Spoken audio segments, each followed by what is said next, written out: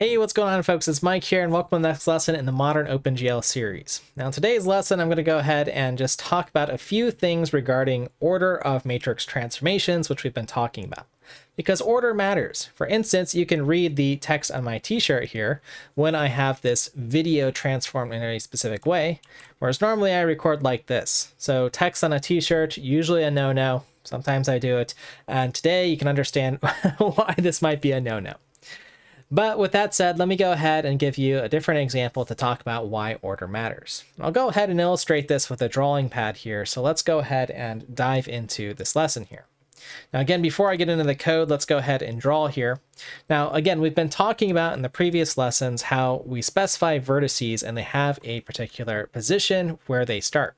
And all I mean by that is in some vertex buffer object, you've specified the positions here, whatever the X, Y, and Z are. But over time, you're going to apply different transformations to get each of those vertices and, in the end, some object to move, rotate, translate, scale, the different types of operations we've been talking about. But let's again consider two different scenarios. I'll go ahead and draw this out in 2D here on two different axes. And you can actually try this experiment if you've got enough space in your room or wherever you're watching this.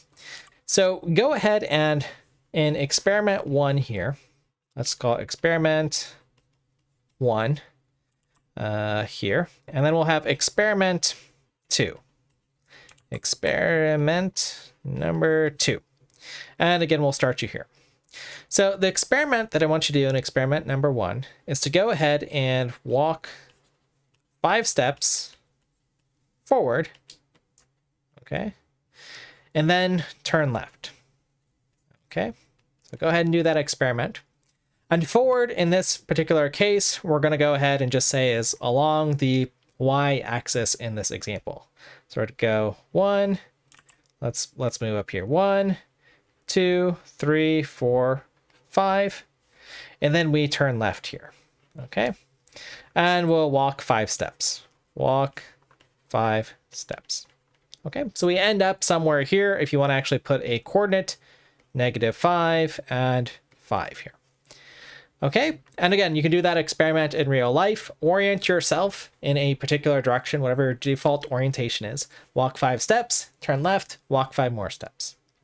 All right, now let's go ahead and repeat that same experiment. So orient yourself in the same direction, get back to your starting position here. And we're going to flip the instructions.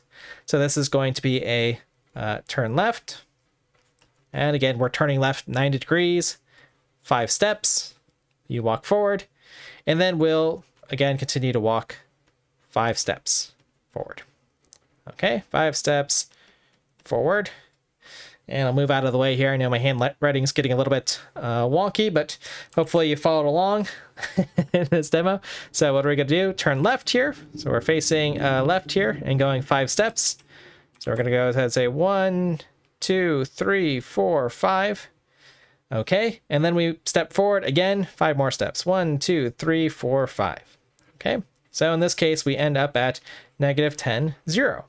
So you can see the actual coordinate has changed, even though we've got the 2 same steps here. But the difference was the order that we did these steps. Now, again, that might seem relatively obvious, the order that we're running these experiments in. Or the steps in each of the experiments lands us in a different position, especially if you've taken place in this and actually walked forward, as I mentioned here. All right, so with that said, let's go ahead and see what that means for our actual transformations. So what we've been doing so far, we've set up our program, we've got some vertices, we've got our pipeline, and now in our main loop, in our drawing stage, or right before we draw, I should say, where we're sort of updating our positions, we've done a few transformations. So let me go ahead and run this in case you haven't been watching the previous videos, but make sure you do so you understand the different transformations that we are taking.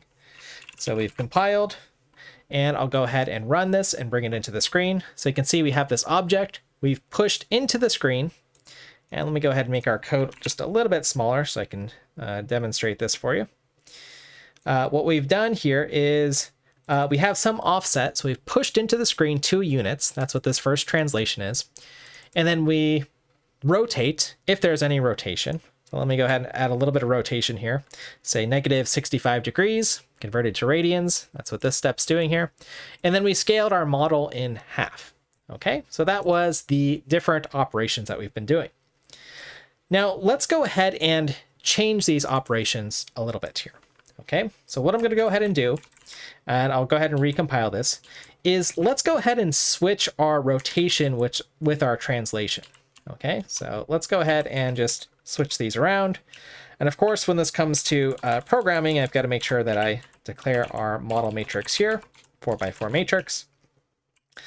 And this means we're going to rotate our shape first. Okay, so that's like doing that left turn first and then pushing our shape back 2 units or 2 units into our screen. Again, based off of our right hand rule, the middle finger being the z-axis, positive is toward you, so that's why we're pushing back into the screen. Negative 2 units, that's the initial value for u_offset. Let's go ahead and see where we land now. Okay, so I'm gonna go ahead and compile. And I'll go ahead and run this program. Now, if I run it in its default state with no rotation, nothing's changed. Okay, so let's go ahead and kind of fit this in the screen here, just so we can see. Again, keeping an eye on rotate, translate, and scale. Okay, but as soon as I add a little bit of rotation here, so I'm just gonna press the right arrow a few times to give us a few different degrees here. Let's see how our program changes. Okay. And well, it looks like I need to make one more update here. So it's not changing at all here. Again, since I switched the order here, our translate, well, that's not going to change at all because it's working off of the identity matrix. So as always, we got to check our code here. So let's go ahead and feed in our model matrix here. So again, our model matrix here, which is initialized here with rotation. Let's go ahead and see what happens here. Let me recompile this, rerun it. And now let's see what we get here. Okay, now this is kind of interesting. I don't see anything here. So if I rotate a little bit or maybe move our offset back or forward, looks like we're not getting much here. So again, we might have to debug a little bit. And this is actually a classic thing in graphics. It's where's my object? We have to play this game a little bit here and try to figure out or debug what's going on. Well, usually what's happening is if I'm initializing my model matrix here, for the rotation, let's go ahead and do this like we had before for our translate and make sure that we have the identity matrix here. Okay, so just sort of step-by-step debugging this. And now it looks like we're in a good or reasonable state here. Okay, so we have an identity matrix there. So again, I like to leave some of these mistakes in because it's the most often thing that I do when I'm working with OpenGL. It's where's my object? But that aside, we've got our object here. Now, it's not rotated at all, 0 degrees. So I can use up and down to move our object forward and back. Because essentially what we're doing at line 409 is not really making any changes, right? The rotation's the same. But again, let's go ahead and orient our object back at -2, its default state. And then what I'm going to do is press the right arrow a little bit here. And wow, look how it's turning now. It's actually sort of rotating around this pivot here. It's almost like it's an arm extending out -2 units and then twisting around. Okay, which is very different than if I move my object forward here, if that's my fist here, and just turning it a little bit, okay, like it was doing on its own axis. So that's an exact example of where the order matters of our transformations. So we're rotating first and then pushing back, well, however many units our translation is. So let's go ahead and just play around with this a little bit more. So if I bring this object a little bit closer, and let's bring it really close to 0 and then rotate it. Well, again, it's still rotating about that arm, so we can see how it's changed here. And I'm going to make it push it back into the screen very far here. And we'll see we're sort of extending our lever out, if you want to think about this as, an arm here. And if I rotate a little bit, it's increased the orbit that this object is moving about, which is, the origin. So that's just a demonstration of how order matters. The same thing applies with our scale here. Okay, so if we wanted to scale our object first or whatever, that can create a different ordering of our transformations. So folks usually think about this in the sense of maybe memorizing rotate, translate, scale, RTS, if you want that sort of orbiting behavior, one object around the other, or translate, rotate, scale. But I just find it easier to think about or just orient yourself in the world somewhere, actually walk or do the experiment, or use your arm and your fist as an example to try to figure out where you are in space as you're first learning graphics. So anyways, folks, that's just a demonstration about order mattering.